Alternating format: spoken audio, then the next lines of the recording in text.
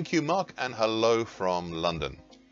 Well, a lot of technical action last week, as seemingly everyone wants to get their Christmas list done all at the same time.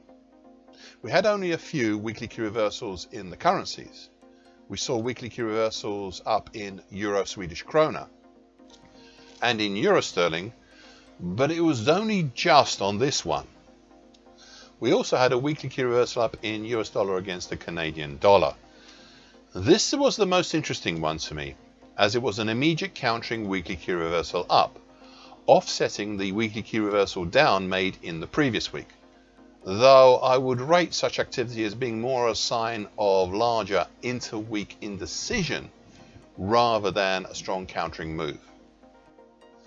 Elsewhere, we had weekly key reversals down in US dollar Hungarian forint and euro against the Hungarian forint, on which we have seen some follow through lower since.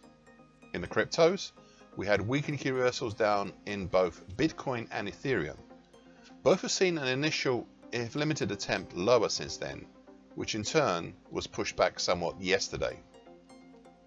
In the stock indexes and stock index futures, we saw weekly key reversals down in the German DAX futures, in both the Nasdaq Composite and Nasdaq 100 indexes, in the Dow Jones index, in the Felix Semiconductor Index, plus the French CAC 40 futures, and finally in the E-mini S&P futures.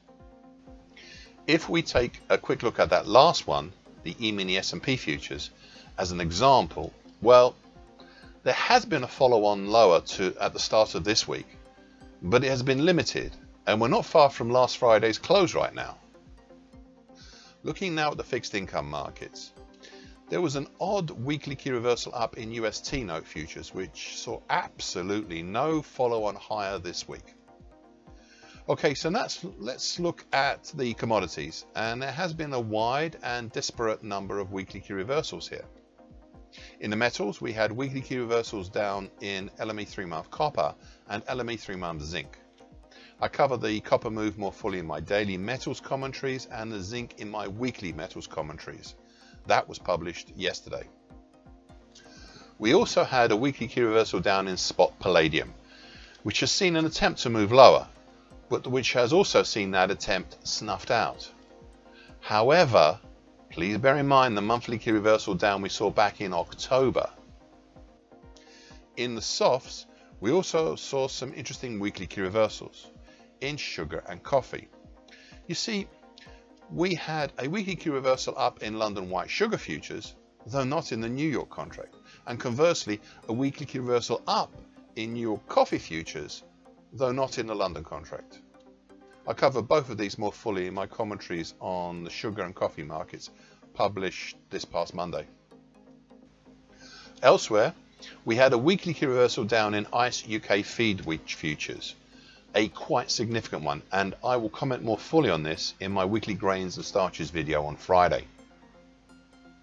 The penultimate one now, we had a weekly key reversal down in an emission future, in ICE EUA carbon futures, the December contract, just before it finished. There was a similar move in the next in the series, the December 2023 contract, but we've not seen any follow through lower. Indeed, we've seen a strong daily key reversal up yesterday as a reaction against this weekly pattern, but it is still early. Finally, and controversially as well, as it only shows up on continuous charts, it is an immediate countering weekly key reversal up in Chicago lean hog futures. Now, setting aside the argument about the use of continuous charts for a moment, this pattern obviously goes against the previous week's weekly key reversal down. Yet at the same time, it does support the monthly key reversal up made in October. As always, I'm happy to share my videos, my various charts, and answer any questions with anyone who wishes to contact me. And with that, I'll finish this section from London. I hope you've found these comments useful. Merry Christmas, both one and all.